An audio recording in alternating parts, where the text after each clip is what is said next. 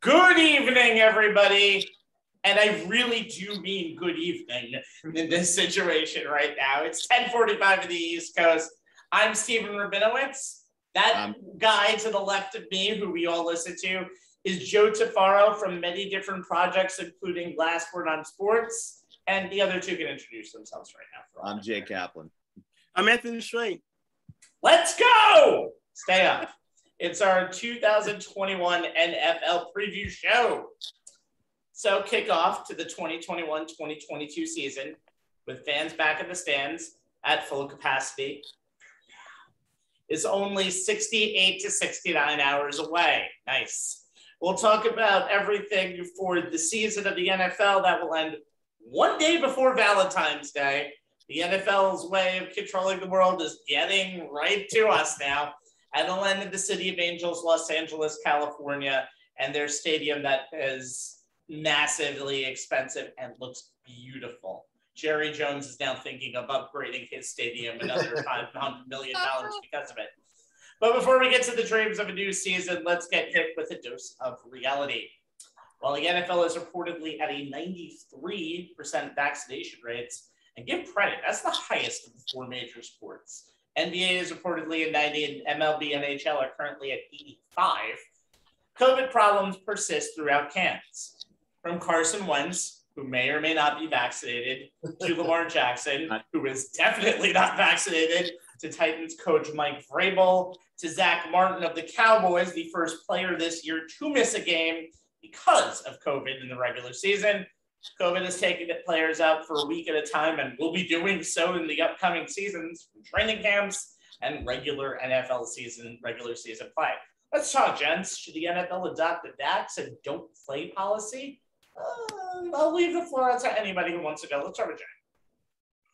Well, get ready, guys, because I've been holding this rant in for a while. But we know that the only reason the NFL has not been able to mandate this is because the Players Association has to defend players like Bills wide receiver Cole Beasley as much as they have to defend those players who were first in line to get the vaccine. The NFL has told teams they cannot cut players strictly based on vaccine status, officially anyway. Teams won't leave themselves open for a potential lawsuit by coming out and saying that's why they're cutting a player. But the reality is, guys, the vaccination status is something teams will be taking into account and did take into account, I have no doubt, when they were looking to cut players now and, further down the line from like the middle of the bottom of their roster. Teams are going to want to keep players who have the best chance of being available, and unvaccinated players are subject to mandatory quarantines if they're determined to be a high-risk close contact to someone who is infected, and unvaccinated players have to isolate for 10 days when they test positive. Vaccinated players aren't required to quarantine after exposure, and those who test positive can return to work after posting just 2 negative tests 24 hours apart, provided they're asymptomatic. I mean, with the NFL letting teams know that in no uncertain terms there's not going to be any rescheduling of games due to COVID, forfeiting games if there aren't enough players overall or in a particular position group like, quarterback, and having the expense of your opponent is a thing this season. I can't see many teams letting what happened to the Buffalo Bills this summer. A member of the training staff gets tests positive, causes a domino effect. 5 players get sent home, 4 get sent to the COVID list. I mean, imagine that happening during the regular season. The protocols that the NFL and the PA agreed upon for this season heavily incentivize people to get vaccinated. I mean, think about it. What the Bills dealt with could give an opponent a major competitive advantage. Salute me, Rabbi, if it happened during the regular season. And yet there are still players like Beasley who have been very outspoken against the vaccine, saying it's about personal choice and because he believes that relevant information is being kept from the players about the vaccine. Yeah, he's one of those guys. And he's just one of the Bills players who was sent home. I mean, think about Cam Newton, guys. Same situation with the Patriots, and now he's gone. Yeah, rookie first-round pick Mac Jones outplayed him and won the starting quarterback job. But if you think Cam misunderstanding the Patriots' COVID protocols and not being vaccinated on top of it had zero to do with Bill Belichick cutting the former MVP, then you are kidding yourself. I mean, Bill's Yeah, I know. And Bill's GM it did. Calm down here. It was more of a pure coincidence, but yeah, okay. It did. Okay. Bills GM Brandon Beane obviously couldn't be happy about what happened in his team, and I'm sure that Belichick was not happy about Newton's unvaccinated status negatively impacting his availability when a decision on who would be the Pats QB1 hung in the balance. The Vikings had issues. The Titans had issues. The Colts are one of the lowest vaccinated teams in the league, and it starts with Carson Wentz, who will not get vaccinated. All that plus all the other names that the rabbi just threw out. I mean, here's the thing, guys. Rabbi put it out there. 93% of the players, 99% of the coaches and staff are vaccinated by the standard that they're going by, which is, a previous confirmed case of COVID and at least one dose of the Pfizer or Moderna vaccine. But you know what? And you're running into a situation where mask mandates are still on the table. 68 confirmed positive cases during training camp, with the unvaccinated getting COVID at 7 times the rate of those who are vaccinated. Yet when the league proposed a mandate, the NFLPA opposed it, according to NFL Deputy General Counsel Larry Ferazani. He also said on a conference call that the PA had pushed to go back to daily COVID-19 testing for all players, while the league's proposed testing vaccinated players once a week. Currently, vaccinated players are tested every 2 weeks, unvaccinated daily. Guys, with no vaccination mandate in place, I'm going to be watching to see if more unvaccinated players that, of the stature of a Beasley or a Newton get cut, released either before or during the season because they're intransigent with regards to getting the vaccine causes an outbreak and cost their team a game. It just makes me why the NFLPA just wouldn't put the vaccine mandate to a vote of the membership. Let them decide themselves. Yeah, I'll go next. And speaking of the Buffalo Bills, Isaiah McKenzie, remember him? He got fined $14,000 because apparently he wasn't wearing his mask inside the team facility. Soon after that, he went and got his post-vaccination shot. So obviously hitting the players' pockets, if it encourages them to go get vaccinated, then so be it. And one of the teams that I'm going to talk about later on is among the teams with the lowest vaccination rate. That was the Minnesota Vikings. And like I said, I'll get into that team later on in the show. Look, we all know that the lack of vaccinations or whatnot was going to play a part somehow, some way in players making the team. Even if Urban Meyer coming out in a formal matter of saying it publicly, we all know that vaccination status was going to be taken into consideration because, look, even when Jerry Jones is on board with players getting vaccinated, it's because of money. That's pretty obvious. I mean, Jerry Jones, he doesn't want any of his players costing his team a possible game, and obviously with an odd number of games because of the extra week 17. A forfeited game could cost you a playoff spot for all you know, and the NFC East won every day. The money. Oh yeah. Yeah, I mean, a cost of games, or maybe a cost of revenue now because fans are back in the stands, and you got to look at it like this. I mean, the players, and also we've seen with Cam Newton, and we saw with Lamar Jackson, and we've seen a few other times during the preseason. We saw all last season. Can you really trust the players to just behave themselves away from the team facility? Obviously, not so much. And look, I think we all know why. We all know the league couldn't mandate this league-wide because obviously the Players Association pushed back against it.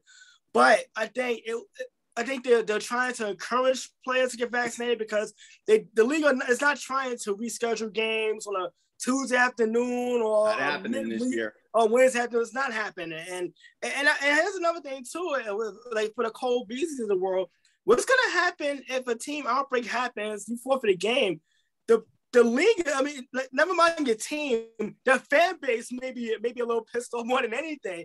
And we all know that Robo's fans on social media can be a nightmare thing to deal with, especially if you cost a team a forfeit. So, look, I would love to have seen players actually just doing the right thing. And obviously, 93% is a very high rate, especially among the 4 major sports. But of course, you still got the stranglers, and you have some players particularly on the Washington football team during the summer coming out and saying how they need more research and they need more, and they're not sure because it wasn't FDA approved. Okay, well now it's FDA approved, and it kills me with the whole need some more research thing when it's like you play a game where every down you're risking CTE. So I don't understand that part, but that's another thing. But like I said, like you have coaches like Ron Rivera who have compromised immune systems. You have front office personnel like Dave Gettleman as well. That's among that group. So like you're trying you want to encourage and you're trusting the players to at least do the right thing. If they're not going to get vaccinated, at least take the necessary precautions to not get sick, not cause an outbreak. But like I said, trust. Yeah. By the way, let me add up to that. By the way, the one team that actually improved their vaccination rate after the negative coverage was Washington. They went from 60% and now they're up to 84%. So I think the negative impact in the media when you're saying, especially with someone like Ron Rivera, who is a leader amongst men. I know some people don't like to hear that phrase, but when he says go get the vaccine, when he says go get the vaccine, this team has gotten the vaccine. So, Joe, if you have anything to bring to this, please bring it to the table because it's such an uncomfortable topic, and I want to finish it off with them. Yeah, no, everybody's correct. I mean, to say that guys' jobs aren't tied to whether they make the decision to get it or not is crazy. Again, that's what you have to say in public, but we all know the same thing. If Cam Newton got sick, whether he's starter or not, and infects half the team, and they lose 2 games, does anybody want him on the team? And that's the whole point of this, is that it has nothing to do with you agreeing or disagreeing with their personal decision. You're saying, as we've said about anything other than a pandemic, is if you can't trust the guys you play with to take care of themselves, that take care of you, because now you're costing these guys money, you're costing these guys wins, you're costing these guys playoff positions. You can't have one guy on the team putting 53 guys at risk. And that's how it is with anything, whether it's a pandemic or anything else. That's how the NFL is run. And that's how it'll always be run. Yes, it's a liability at this point. I do think one thing that does hurt in this situation is there's no vaccine mandate outside of the healthcare community, outside of the medical community, in any walk of life, really, in the United States. I think the NFL, though. Wait a second, Rabbi. You got to remember. Well, no. What profession outside of the medical profession has a vaccine or you're fired? Oh, not or you're fired. My profession. That's essentially what we're saying. Okay, if you're going to call it or you're fired, that's one. Which is what we're kind of talking about right now. Okay. Yes. Okay, yeah, that's kind of the reason why. I just want to make sure that we're No, that's what we're talking about. Vaccine, and which was the initial question. Vaccine or you're out of here. And maybe I feel like the NFL might be the first league to do that, especially if there are cases that bring some major players out of games, even if it's just for one game at a time. All right, let's move on to sports. Let's talk about the co-tenants of MetLife Stadium, starting with the Giants. It's a very unpredictable division. And by unpredictable division, I mean shit division in most years. And the Giants have remained somewhat healthy through training camp and are ready for Teddy and the Bronx on Sunday afternoon at 4:15. All right, let's talk some G-Men boys. Jay, first question to Joseph Tufaro, please. Well, Joseph, I mean, we talked about Daniel Jones extensively in our training camp show back on July 22nd. So I'm not going to go reiterate all of the things we already know and discussed and the areas we were looking to see him improve upon coming into his third Giants training camp. Struggled the 2 preseason games he played. Some of that was due to being constantly under pressure due to weak pass protection and not having his full complement of playmakers around him. Last week was the first time all summer that he lined up under center with all of his guys alongside him. Barkley, who'd been dealing with a knee, Kenny Golladay dealing with a hamstring, Kadarius Toney dealing with a hamstring, and tight end Kyle Rudolph dealing with a foot. They finally lined up alongside Sterling Shepard and Darius Slayton after a prolonged absence due to injury. Granted, tight end Evan Ingram sat out practice last week after injuring his calf in the preseason finale. But with so many pieces in and out of the lineup during camp and the ongoing issue with the offensive line, Jones was pressured on 43% of his dropbacks in the final preseason game. It's difficult, I think, to have a handle on how the offense is going to look. And with all that being said, Has what you saw in camp and the preseason made you optimistic or pessimistic that Jones will take the leap that we talked about that he needs to take in his third season in the NFL? Yeah, no, I'm still in the same spot I was as far as I think he's ready to do it. I think it's nice that he's been in the system again. Again, we only get to see certain parts of practices. They had those practices with Cleveland and New England that kind of took the place of those preseason games. So they didn't play in those games, and which was good because, again, some coaches want to show things, some coaches don't want to show certain things. It gave all those other guys a chance to rest, but to be able to be out on the field and be in meetings and practice and do certain things. From the things you did see, and again, all you ever see on social media from training camp is what people want to show you.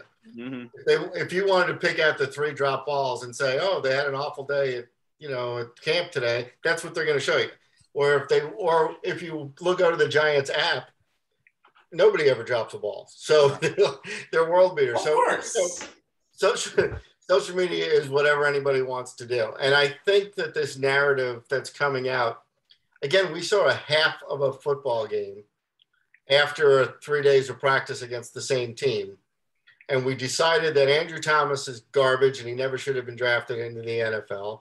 We've decided that they're going to struggle for the rest of the year. And who it is these guys, these young sports writers, and I've said this to you guys before, and I'm not trying to be the old man of the group, but these young guys that want to prove Dave Gettleman wrong, that he says you win with defense and you win with running the ball. And they go, no, you have to have Pat Mahomes and you have to throw it 80 yards. And I reply, well, again, they didn't win the Super Bowl this year. I think the team who played defense, and we had this conversation before the game, that the team that actually played defense was able to clamp down on that offense of Kansas City and put Mahomes in a bad spot.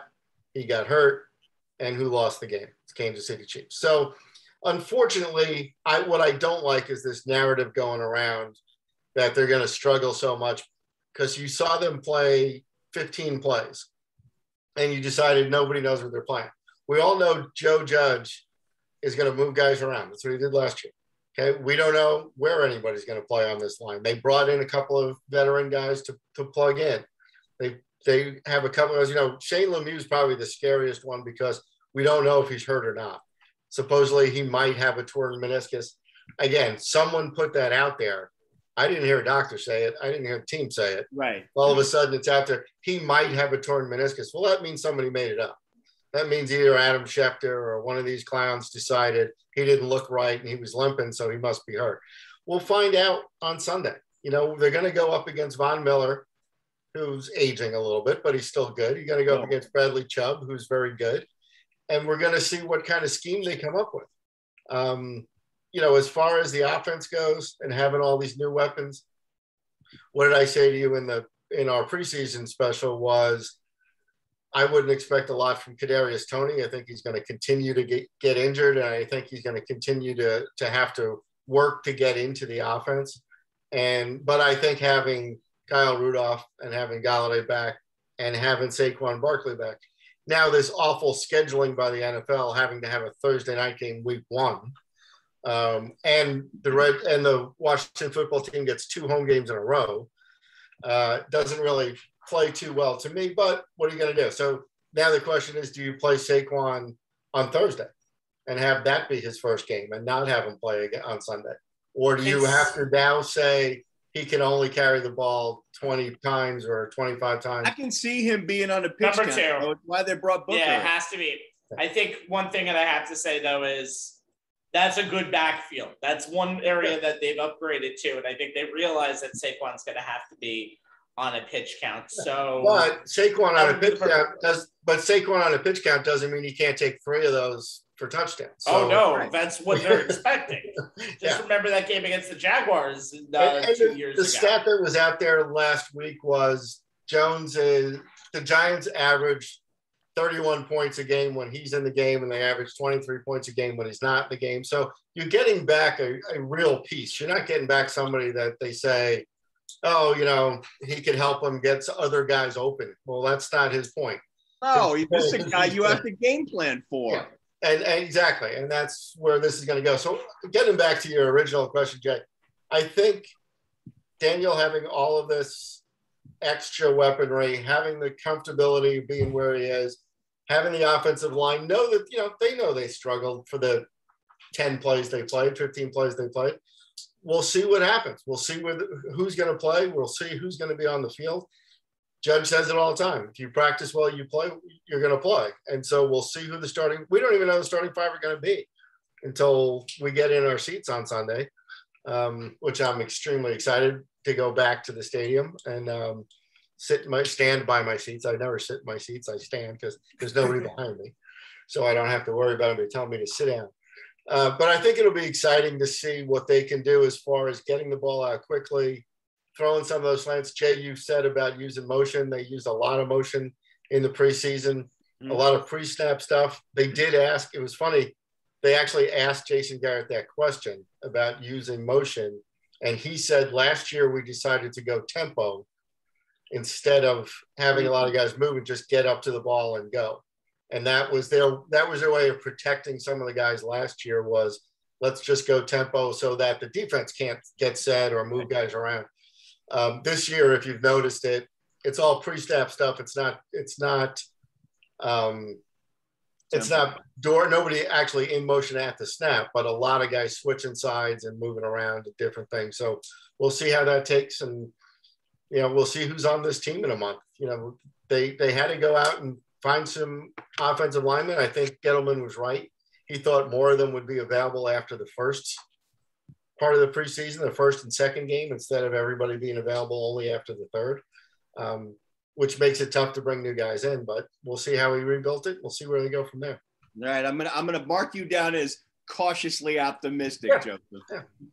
Again, we talked last night about how we all picked Russell Wilson as the MVP after 4 weeks last year. Yeah. I'm gonna say the same thing Joe Judge said this year. September isn't our season. That's not. If we go 0-3, that doesn't mean we're done. That doesn't mean that this. He said if we ever looked back and said, "Yeah, this is perfect the way we're doing it," then we're not doing our jobs. No. So, but we'll see what they turn into. But to be fair, if they go 0-3 with Denver, Washington, and Atlanta in those first three, I'm kind of ringing some sort of an alarm. It's a way to get. It's a good gateway. Yeah, but I think it's the way it happens. We've always said that. If it's a freak thing, if the offensive line plays great and something happens where people get hurt, you're going to see for injuries. You're going to see a lot of different things. I do think what helps is what you and I have talked about, Rabbi, is they may be only playing up against 17 points or something. So, but we'll get into that later. That's the huge thing. All right, Anthony. Yeah, I was at that Giants-Patriots preseason game a few weeks ago, and the first thing I pointed out to Rabbi was Andrew Thomas didn't look too good that night. He got beat for a couple of sacks. The second one, I won't put too much on him because Daniel Jones kind of held the ball too long. But it seems like Groundhog Day. Every season, the last 5 or 6 years, we have to talk about the question marks surrounding this offensive line. So I would ask, as a fan, how concerned should Giant fans be about this offensive line going into the new season? Again, if you read through some of the comments, and again, you can make anything sound as bad as you want. You can make anything sound as good as you want from watching film, from doing different things. Joe Judge said today, because somebody asked him the same exact type of question, Anthony, about Andrew Thomas and about how he had a bad game. And do you think this and do you think that? And he said, you guys, basically what he said was, you guys don't know what the play was called. You don't know what the protection was called. It may not have been him.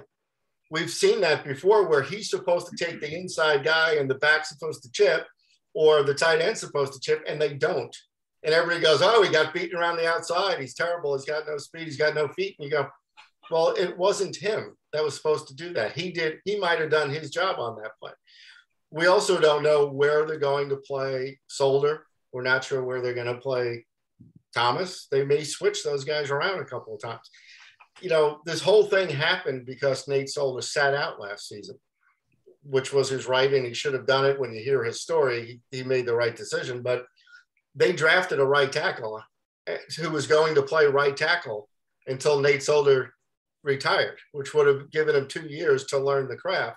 Instead, he had to go up against everybody he could play last year and went up against some big guys, starting with Bud Dupree and Chase Young and all those guys all year long to learn.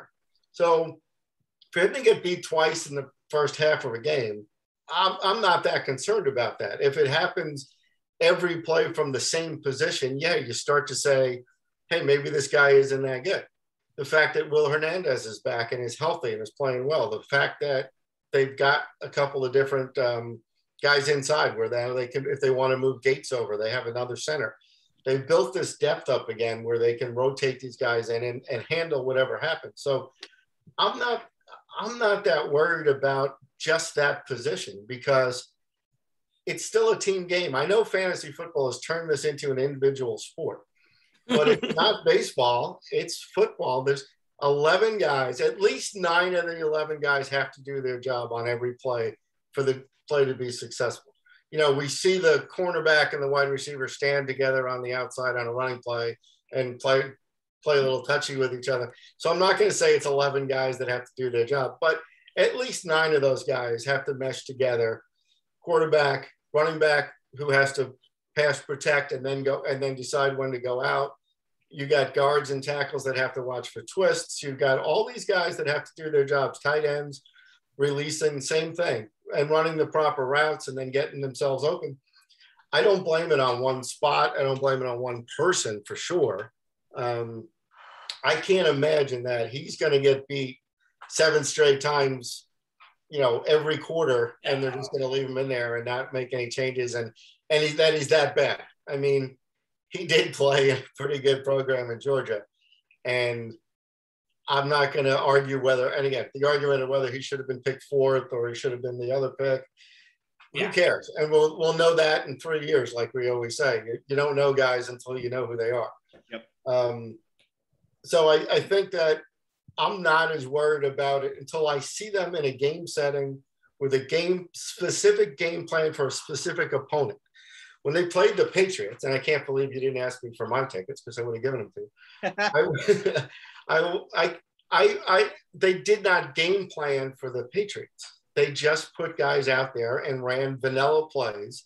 They didn't have their running back. They didn't have wide receivers. They didn't have tight end. They didn't have half the team didn't even play. So why anybody would even look at that game, you know, that's why I sold those tickets for $50 because it's no longer the preseason. It's no longer this 3 quarters. Let's go out and run our offense for 3 quarters. You know, the only thing that ever bothers me, Anthony, I'll tell you the truth, is we have never had, even back through the 80s, we have never had a preseason where you sat there and go, wow, these guys scored 24 points in every game and they look fantastic. You see Green Bay go out and do it. You see Pittsburgh go out and do it in years past. You've seen a lot of teams that just walk out. The 49ers used to do it all the time, right? You throw Joe Montana and those guys out there, they got to outscore a touchdown. All right, go sit down, fellas. You look great. We've never really looked that way. Even with Phil Simms, with Eli Manning, with any of those guys, we've never looked that way. So that always bothers me because they seem to get off to a slow start. And again, this melding, you know, getting the team to kind of mold into what they're going to be by week 5 or 6. I'd love one year to just start out by dominating everybody, but I'm not expecting that, but I'm also not expecting the disaster that it sounds like everybody else is expecting. Well, I mean, Joe, this is something that we've talked about, is that, you know, the preseason, everybody likes to extrapolate by what they see or don't see in the preseason. And the younger the generation of, you know, guys, these wannabe, you know, reporters get, is that they're missing, they don't get that. Because even when there was 4 preseason games, the dress rehearsal was the 3rd preseason game. The ones on both sides of the ball played maybe the first half, but you still didn't trot out. You didn't open up your entire playbook. Right. It was you ran some basic stuff, or, you know, a couple of things here or there that you want to work on just so these guys can get reps in a game situation. It didn't mean anything. And that's the thing. You could never extrapolate by what goes on in the preseason games, because for the most part, now more than ever, starters don't play, and whoever is out there, they're running basic stuff. What you're seeing those guys run is not what's really going to get run. So you listed all the guys that didn't play in that game because they've all been hurt because they didn't even get there to practice. And then somebody says, oh, your average throw the other night was 6.1 yards. Is that because he can't throw? Because he doesn't No, it's big. You go, well, Okay. you don't even know who anybody. He probably had name tags for some of the guys on the field. Because hold on, though. And I think we've talked about this, and I want to get to my question right after this. What are we supposed to do? Are we just supposed to say every team is going to go 16-0, or in this case 17-0? No, I understand that, but we can't basically say, oh, we understand exactly that this is not what's going to happen. Hell, week 1, you're not going to see the best teams because they haven't played. But unfortunately, if you live in an era where there is social media around and football is king, whenever you see a little bit of a product out there, those are the results that are going to get reported. I agree with you. And I think it's, it's almost like you have to limit what, as you guys know, I do. I limit who I read and who I listen to and what I follow. Yep. It's ridiculous when there's a press conference going on, or even watching a Mets game, Anthony, you look on Twitter and 7 people in a row have to tell me that somebody just took a third strike. I'm like, do you think if you're following the Giants, are you not following the 5 NFL writers and the 5 guys that cover the Giants on Twitter?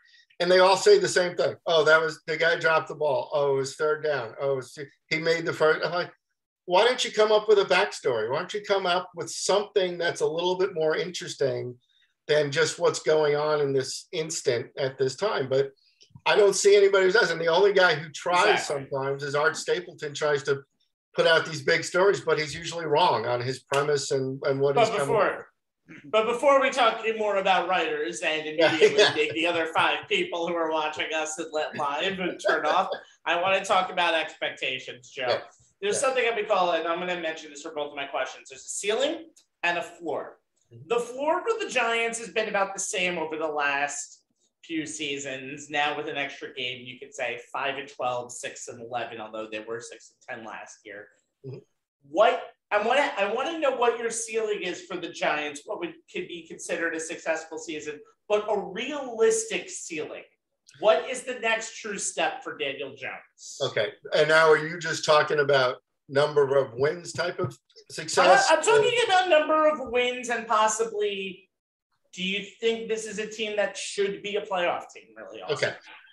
So easy answer to that is if the defense stays healthy, and they play to their capabilities with getting Lorenzo Carter back, getting Zimenez back, bringing in this kid, Olajere, that everybody was so excited about when we drafted him last year. If he comes back by mid-season and really gets into some sort of form, the linebackers are very good. The safeties are good. Having McKinney now for a full season, I think that this team will be in as many games as they were last year, plus a few more. So if you say they won 6 games last year and maybe one of them the offense won, I would say they should win 8 games this year and then give 1 to the offense. So I'll say 9 is what I would say is a successful season for this team.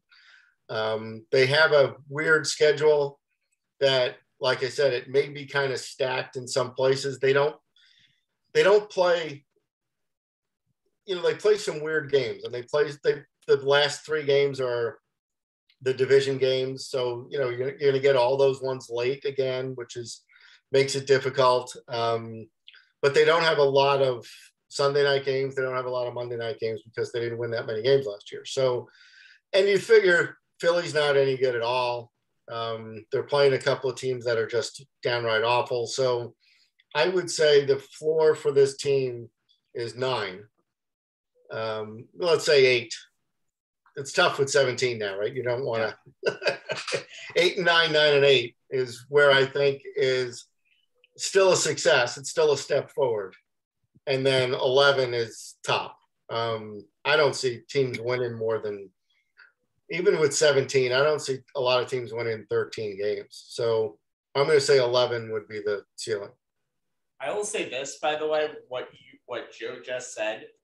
The Giants last year were in until the final month of the season, after the Seahawks game, where I think the house of cards came tumbling down a little bit, whether it be injuries or people just watching more video of them. That team was in all but 2 games going into that stretch last year. You can say that San Francisco and actually all but one. San Francisco was really the only one, and that was just a weird game as is. So keep that in mind. This team was won or could have easily won 12 games last year, and that's not an optimistic. That's not being it came down to a two-point conversion against Tampa.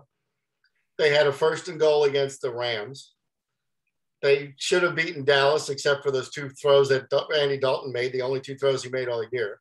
So a drop pass by Evan Ingram as well in Philadelphia. Yeah, the drop ball by Ingram. All of those games are honestly winnable games. I mean, they got a pass interference call on the 2-point conversion, and they picked up the play.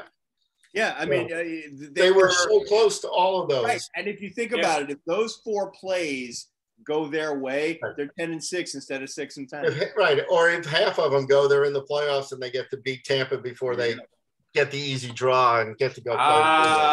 Yes. By the way, this team should minimum go 4-2 in the division this year, and that's being optimistic because they should have gone on again. Could have, should have been 6-0 against the division last year, and again, that's definite fact. They should have been sick. They should have swept that division last year. Agreed. Moving on to a team that's not going to sweep their division in any year, probably for the next 15 years. We can bet on that. The Jets. You think the Jets are going to sweep the division? No. The Jets did not make it through training camp. I mean, 15 years. I'm just saying sweep the division. Yeah, and I just can't see that happening. The Jets did not make it through their training camp unscathed. We'll get to that in a few. But their season starts with a revenge game against them, of course. As Zach Wilson of the Jets, who looked pretty good in the preseason, but we've talked about preseason before, goes up against his predecessor, Sam Darnold. Dun, dun, dun. And, oh yeah, Adam Gase is going to be crying in his room, watching his failures. Probably has some damn good successes that day on the field. So let's ask Joe some questions about Gang Green, starting with the best QB whisperer since Adam Gase, Mr. Jay Kaplan. Thank you, Rabbi. So you alluded to Zach Wilson. And the Zach Wilson that we saw during the joint practices with the Eagles at the end of camp was very different than the one we saw during OTAs back in May and June. He's got a much better grasp of the playbook, is much more comfortable within Mike LaFleur's offense, and it's allowing his athleticism and passing ability to come to the fore. That being said, whether it was OTAs, minicamp, or training camp, Wilson was seemingly always under pressure. And it wasn't because he was holding the ball too long, but the defensive front consistently was getting through. The Jets' own pass rush got through regularly in practice. Carl Lawson specifically, before he got hurt, just flat out dominated Mekhi Becton, as did the Packers and the Eagles pass rushers who joined the joint workouts. When Wilson did have time to throw, which he did against the Giants and the Packers, he was able to showcase his ability to, as one Eagles beat writer said, fling it. That just seldom happened in practice. Now, a few weeks ago, and I found this interesting when I read the article in The Athletic, Wilson explained that he was experimenting while things didn't count. The NFL is different than college. Players are faster. So Wilson wanted to see what he could and could not get away with. There was one throw that he forced to wide receiver Elijah Moore that linebacker C.J. Mosley nearly picked off. Wilson was curious if he could get it in there, so he tried. Now, Mosley flew into the passing lane and got his hands on it. Wilson said now he knows not to try something like that, which is something you kind of like to see how a rookie quarterback is processing, the game speed and trying to see what his athletic ability will and will not allow him to do at the next level. So with all that being said, Joe, what should the expectations be for the rookie, post-training camp as we get ready to kick off the season? Yeah, I think you should, again, I think what the organizational expectations should be. Forget the fan base because they're wacky. Right. I'm talking purely. Always wacky. Let's be fair here. That's their training. That's their hallmark. That's a fair, it's a fair assessment. I think organizationally they should, and I think they do, have tepid thoughts that the kid is athletic, that he's smart, that he's going to be able to process this. I like all the stuff you just said, Jay, but you hope there's something that you hope he doesn't do everything and go, gee, I can't do any of that. You hope there is something that he finds that he's comfortable with, that he's good with. Hey, even Mark Sanchez, they realized if you go play action and cut the field in half, he had good enough feet to get outside, give him 2 receivers to throw to, he was fine. I mean, you can make anybody a success if you do what they do well. Right. So take the first half of the year, figure that out, see what he does, see what he likes to do, see what that you can get away with, that you can block up, that you can make some plays from. Mm-hmm. I wouldn't count on too many 15-play drives. I would try to get some big chunks at certain times and run the ball if you can. They're in a rough spot. They don't have running backs. They don't have a good offensive line. They don't have any wide receivers that are, healthy. It's very difficult to build on this. So as an organization, if he goes out and wins you 6 games this year after winning, they went 2 last year. Yeah. So, I mean, if they go out and win 6 this year and he doesn't throw 30 interceptions, he's not Jameis Winston. Doesn't pull a Jameis. He actually has some skills. You become a starting quarterback for the New Orleans Saints. That's right. That he actually understands what he's doing and doesn't continue to make the same mistake over and over again, which is, again, is that what we'll see from him? Can he hold on to the ball when he starts getting hit? Is he going to does he understand how to get rid of it when he needs to get rid of it? All of that stuff is part of the process, as you know, Jay, very well. And so to me, you have to take him as a raw talent. Yep. And look at him at week 8 after, let's do a show after week 8, do a show at the end of the year. And we say, okay, how did Zach Wilson progress through the year? What did he do well? What does he got to work on? Same thing as everybody else. But he's not going to suddenly be Joe Montana. He's going to work his way through this. And, again, he may have been drafted a little too high. There was a lot of that talk, but a lot of that talk was started by Colin Cowherd, who knows nothing. No. So, and Joe, you and I are both of the philosophy, if that's your guy and he's sitting there and you believe that that's your guy, it doesn't matter what everyone else is thinking. Right. You take your guy. Yeah. And you can't just say, oh, this other guy has a bigger arm. So that means nothing. It's not about that. The number of guys who came into the NFL with big arms that are no longer playing in the league, if you and I had a nickel for every one of them, we'd own an NFL team by now. So I think that the answer to that question is any progress he makes to the point where you can say, this is what this kid does well, this is what we have to work on. Yeah, he didn't make that, hey, look at that, in week 3, he would have thrown that ball. Instead, he pulled it down and ran with it in week 6. Those type of progressions, those type of improvements are what you really have to do. And that's what they'll do internally. That's what Joe Douglas will do. That's what the coaching staff will do. The fans won't do it, but everybody else, with that team. The guy's a 3-year project. Hopefully they find a running back. So funny about that. I don't think it's a 3-year project. I think you've seen enough stuff that you're going to get good things in year 1. No, stop. But he hasn't played against. He hasn't played a real down in a real game yet. Neither is Trevor Lawrence, and he kind of looked like shit. We can't anoint anybody. I think you're going to see a lot more flash from Wilson than you think this year. I think that you won't be consistent. But what we were just saying while you were enjoying dinner was that's not. I'm still enjoying dinner now, right now. So we're going to be continuing enjoying it while you guys are going on. That's not what that's about. Is yes, he's going to make some big plays. He's going to make some plays out of the pocket. He's going to do some things. That doesn't mean that's who he is. Yeah. You're going to have to see what's consistent once people start game playing against him, once they figure out what he is. And again, it's not an individual sport. He's going to need a running game. He's going to need somebody to throw the ball to. As I said to Jay jokingly in last show, he's a window thrower. Well, someone's got to be standing in the window. Otherwise, it's a waste of time.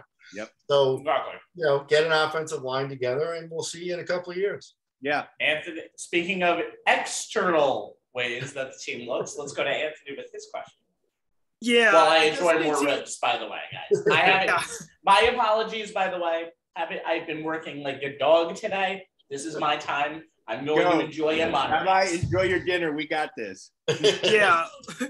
By the way, Joe, if there's any team that probably want to do away with the joint practices next season, it's the Jets. Like in a span of 48 hours, it seems like the injury bug just ravaged this team, particularly losing Carl Lawson for the season. He was the big free agent signing that was supposed to be a key addition to Robert Saleh's new 4-3 scheme on a defensive side. And you also look at the fact that they have a couple of another injuries too. Gerard Davis, the backup safety, is also out for the season. And they're also dealing with Jamison Crowder being questionable because of COVID. I don't know, and this is my question to you. How does the Jets, in particular Robert Saleh, deal with these rash of injuries before they even get to play the first game of the season? I mean, it's a lot of adjusting to deal with, or just in the last few weeks, considering the Jets really haven't, because of the preseason, obviously, we haven't played a lot of these guys together, and you're coming in with new schemes and new coaches, obviously.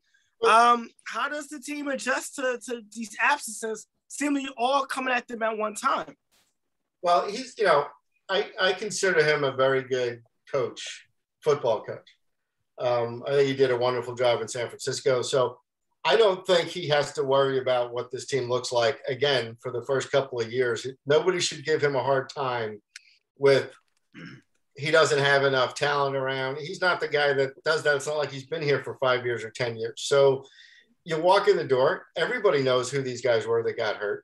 I do think joint practices can be run successfully and can be run haphazardly and not work out. The Giants, Joe Judge said he talked to Stefanski and he talked to Belichick for months. And they emailed back and forth and they texted and they had meetings all night the night before so that they understood the tempo, how people were going to be treated, who was going to sit out, who was not going to touch anybody, and the whole thing, so that they protected themselves. I think a lot of these guys put these together and didn't spend that much time figuring this out. And him being a new head coach, I think he has to learn all that stuff. And again, deal with people he knows. Joe Judge and Stefanski played high school ball together. They know each other for their whole lives. Obviously, he knows Belichick for 25 years. You got to deal with guys you know. You can't just call some team up and say, hey, let's go practice together and not have all these meetings and not understand how it's going to be run. So I think they'll figure that part out. I don't think Saleh should worry about or should be concerned about what anybody's going to say about this team not having a full complement of players, but we'll see how he is with next man up philosophy, getting guys ready to play. Does he rotate guys in, or does he just leave them hang out there to dry? I think it's dangerous, again, when you pick a head coach that was this big, successful defensive coach who had a ton of players in San Francisco, and you bring them into your team, and for some reason everybody thinks it's the scheme that's going to give them the results, and the names on the back don't count.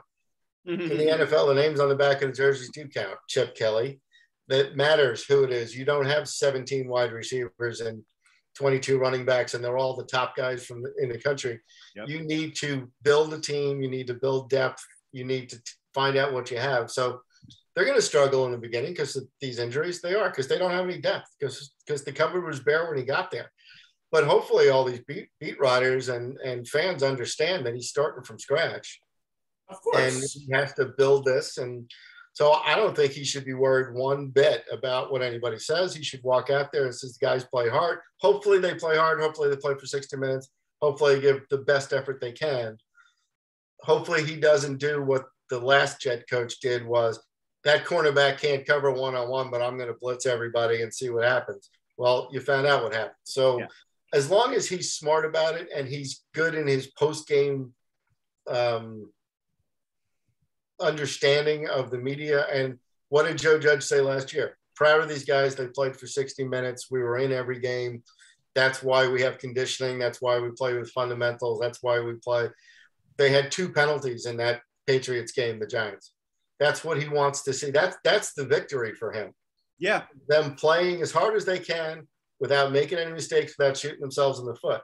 If the Jets can get to that point by the middle of the season, then the season's a success for them. Forget if they win any of those games. Right. Because the key is that you're bringing him in to change the culture. And part of that is if you're Jets fans and you're looking across at the other locker room and you're hearing what's coming out of that coach's mouth and you're seeing the way that team is playing, as much as you may not like the guys you're sharing MetLife with, you kind of want your team doing that. So if he's able to replicate that type of a culture where these guys are competitive, he's got them playing hard, I think that's where the baseline has to be in terms of, what's the improvement under the new administration from the last. Yeah, and I don't think it should be based on wins. I don't think it has anything to do with that. I think this one shouldn't be. This one definitely leads into your question, Rabbi. Well, no, this one definitely shouldn't be because the Jets have a long way to go and have an actual tough division to be a part of because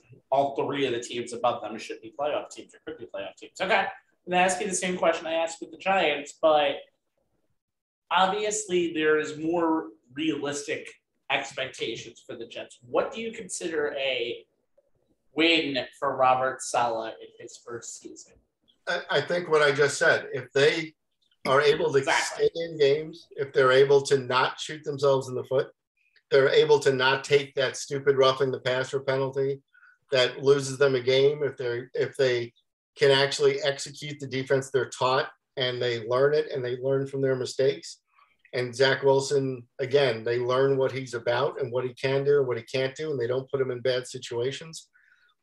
I think he has the easier win if you're going to look at the 2 teams because of course. There's nothing, because even if you want to just talk numbers, if he wins 5 games, you can say, oh, he won 125% of last year, 150% of last year.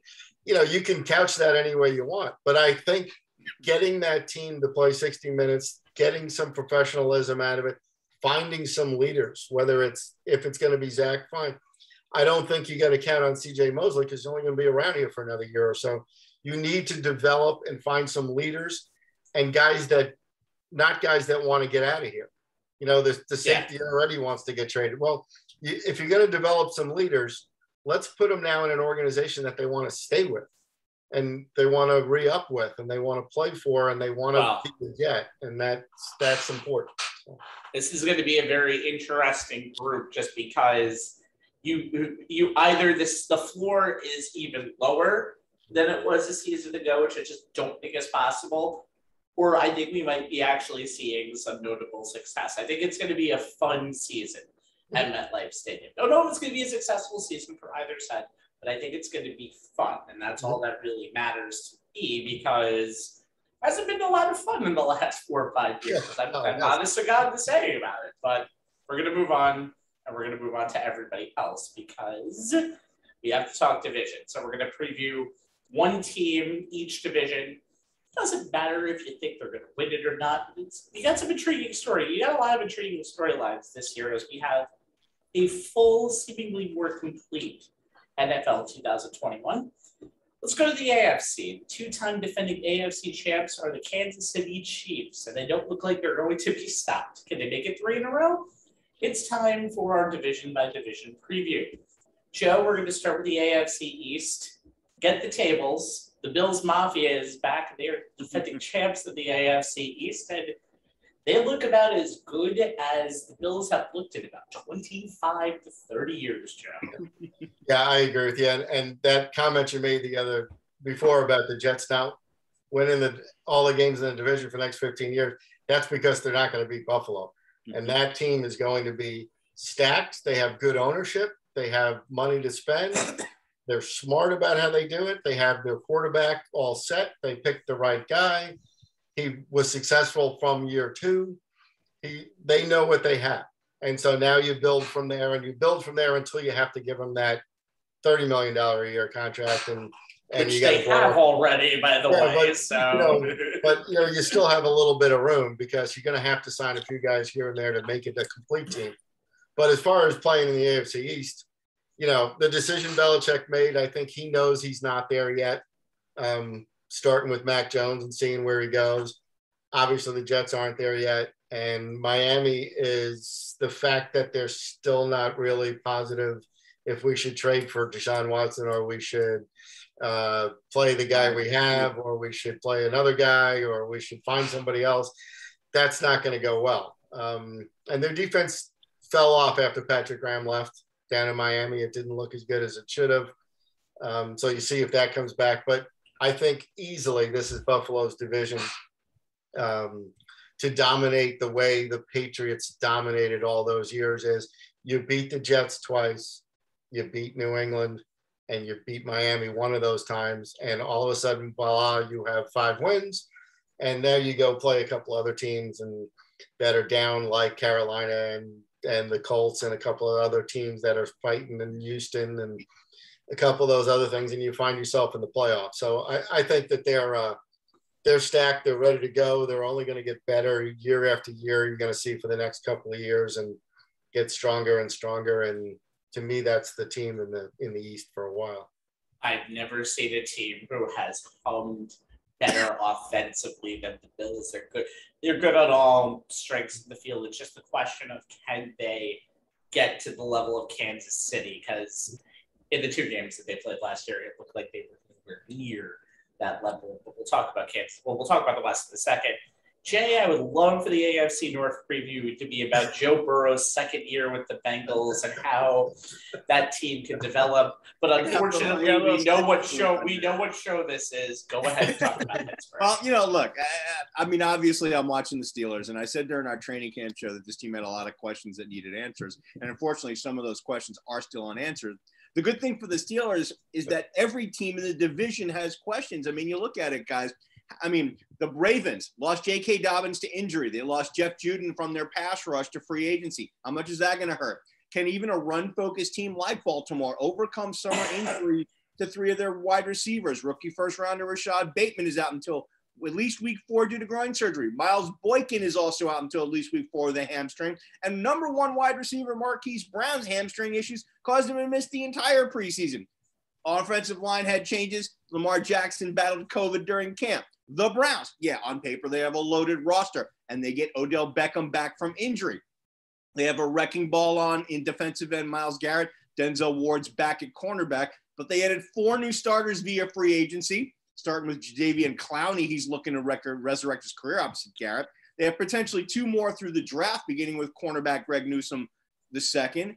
And think about this, guys. The Browns were closer to the bottom 10 in most major defensive categories last season. Give me a salute, Rabbi.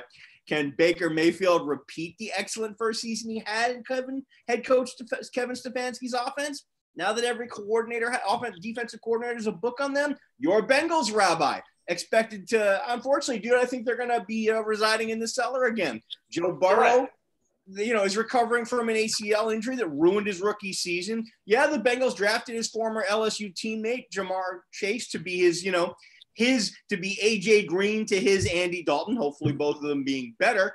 Go along with running back Joe Mixon. But Chase has had drop issues this summer, which doesn't bode well for a team that was going to be led by its offense. And that brings me to the Steelers. And they're projected to have one of the toughest schedules in the NFL this season. So they're going to go as far as Ben Roethlisberger and the defense will take them. Big Ben's arm looks stronger, as evidenced by the increase in deep balls thrown during 11-on-11 and 7-on-7 periods in practice, as well as in the preseason game against the Lions, which is Ben's only preseason action. First round, pick running back Najee Harris has looked as advertised, but the offensive line is still in flux. Every member of the starting 5 was in a new position until this past week, when a change was made that sent Chuck Okorafor back to right tackle after he spent the majority of camp at left tackle, and put rookie 4th rounder Dan Moore Jr. At the left tackle slot. Most of this was due to Zach Banner being limited and being slower than anticipated to recover from his ACL injury, and he's on IR along with defensive end Stephen Tuitt and running back Anthony McFarland. Tuitt was second on the team in sacks last year with 11. There's a huge hole in the defensive front three. McFarland's performance in camp so wowed the offensive staff that he was set up to have a big role, as the number 2 guy behind Harrison and new offensive coordinator Matt Canada's offense. So these really hurt, as the earliest they can return is week 3. Look, and here's the other thing. No one showed themselves capable of replacing Mike Hilton as a slot corner. So now Cam Sutton, who was supposed to replace Mike Nelson on the outside corner opposite Joe Hayden, has to slide into the slot and sub packages, forcing the Steelers to rely on relatively untested James Pierre at the outside corner. TJ Watt's extension is still not sorted out. And, you hear the defensive coordinator, Kevin Butler, he's not sounding overly optimistic that he's going to have Watt, on as part of the starting 11 on game 1. Though, from what I'm hearing, the prevailing opinion of Mark Caboli, who's the Steelers beat writer for The Athletic, is that it will get done in advance of the September 12th kickoff against Buffalo. Wait a minute. I thought beat writers were people who choose not to listen or be trusted from 30 minutes ago on this show. Local beat writers who follow the team every day. Those are the guys who have the insight. Those are the guys I pay attention to. Copy. Just stop it and let me finish, okay? Wise ass. Buffalo's going to be a hell of a start for the Steelers. As Joe talked about, and as you've mentioned, Rabbi, look, the Steelers still have a very deep group of playmaking wide receivers for Big Ben to throw to. They have a ball hawking safety in Minkah Fitzpatrick. Linebacker Devin Bush is back from injury. They added former Jag Joe Schobert to play inside linebacker alongside him, which finally gives the Steelers a linebacker who can actually cover someone. And Chris Boswell is one of the best kickers in the NFL, one aberrant season aside. Look, this is a team that could have the football bounce, the right way, and they'll challenge for the division title that the fan base considers their birthright, or they can also have their first below 500 season of the Tomlin era.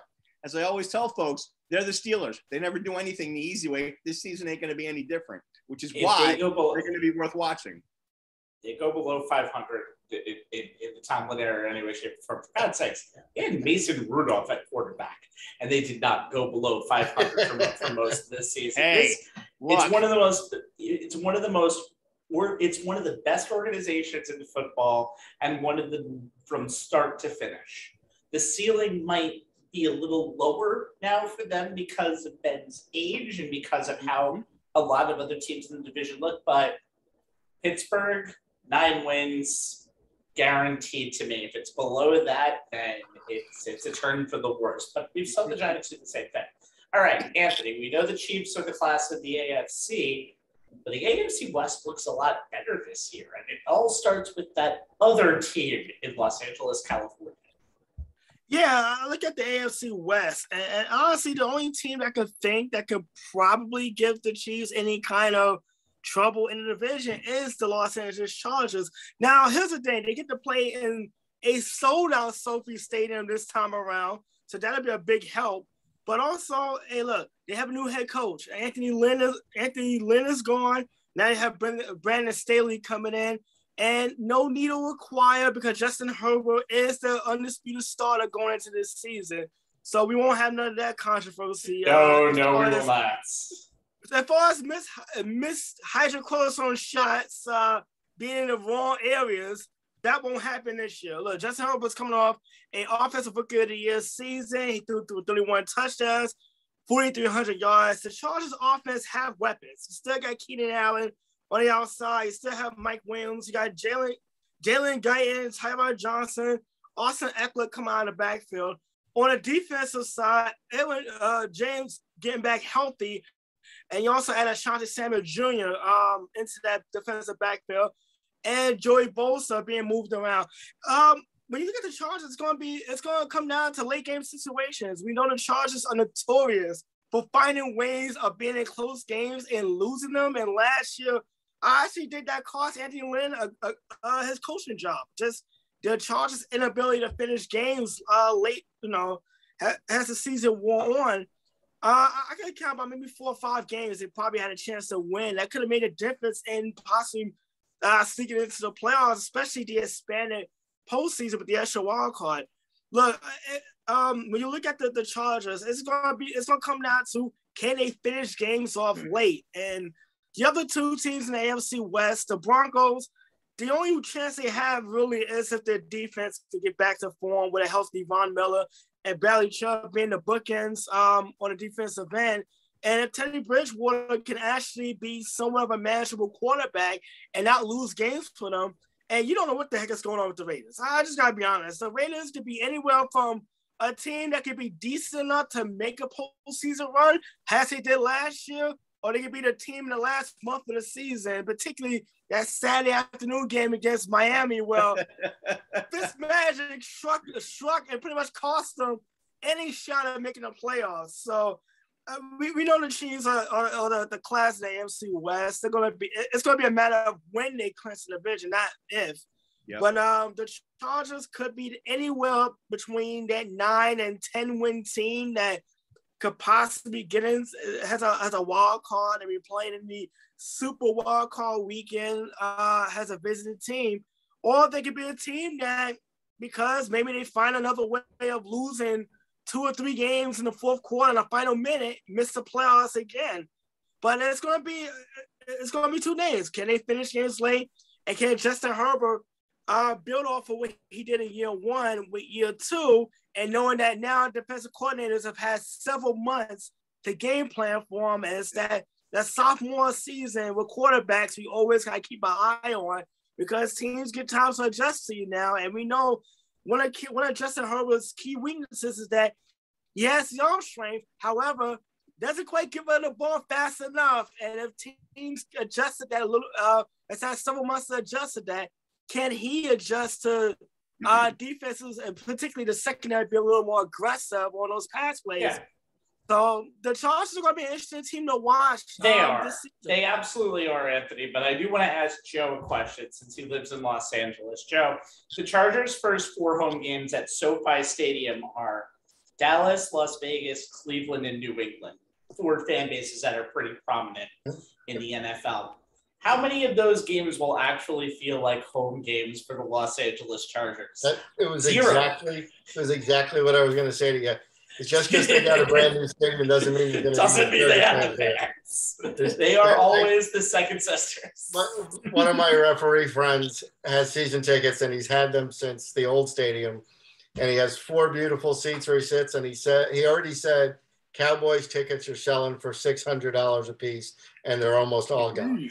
And so you are going to see at least, they played in a stadium last year that held 35,000 people, and they couldn't fill it. 2 years ago. They're going to a place that has 60,000 people, and that just means the away fans get to fill it up. So don't count on the fan base being any help to a San Diego team in any way, shape, or form. A San Diego team in a Los Angeles city. There you go. As simple as that. Robbie, I just want to reference something that Anthony said, talking about, Justin Herbert has a slower release than the Chargers would like. What's going to be interesting for me to watch is how often, especially against veteran secondaries and veteran defensive coordinators, where the coverage is set up to bait him into throwing to a particular receiver that looks like he's open, but because they know that his release is a little bit slower, he's not going to see the defensive back who's spying him and will be able to jump that route and make that pick because he's slow to deliver. So it'll be interesting to see how often coverages get disguised to bait him into making bad throws that someone with a slower release could get into trouble with. It's going to be something. And also, Jay, I add this as well, Jay. How is he going to perform in cover 3s? Because we see linebackers in that cover 3 formation kind of dropping back into coverage, and they are always looking into the backfield. Does he pick up on that linebacker before the linebacker picks up on that route? Especially if that linebacker starts to look like he's going to blitz and then drops back into coverage, and he winds up in the open air in an area that Herbert thought was open, but it's not.